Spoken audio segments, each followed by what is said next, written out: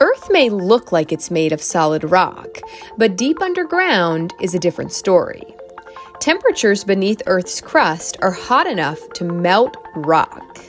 This molten rock oozes and squeezes out of cracks in the crust.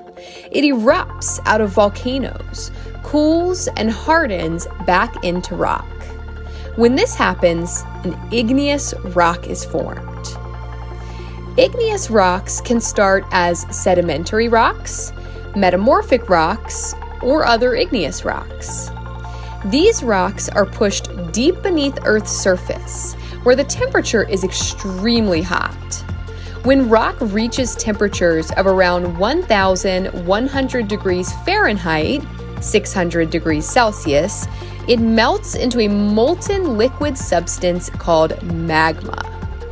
Sometimes magma cools while it's still underground. Magma usually cools very slowly underground because it's still quite hot.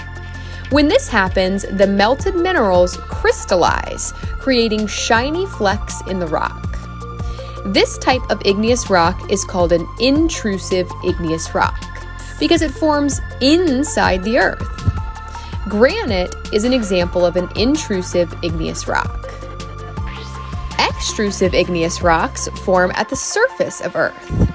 Magma is forced out through a volcano or at a divergent fault line where tectonic plates are separating. When magma reaches Earth's surface, it is called lava. Lava cools and hardens very quickly, too quickly for large crystals to form. Extrusive igneous rocks are usually smooth and shiny, like basalt and obsidian. Sometimes lava has a lot of water and gas bubbles in it. When this lava cools, the gas bubbles escape, leaving behind holes in the rock, kind of like a sponge. This type of extrusive igneous rock is called pumice. Most of Earth's crust is made of igneous rocks.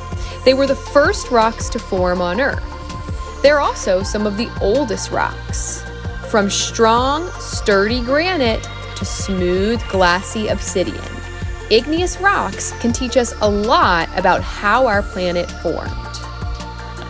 This video was created by La Fontaine of Knowledge. Click the link in the description for lesson materials that go along with the video, and subscribe to my channel for more videos like this.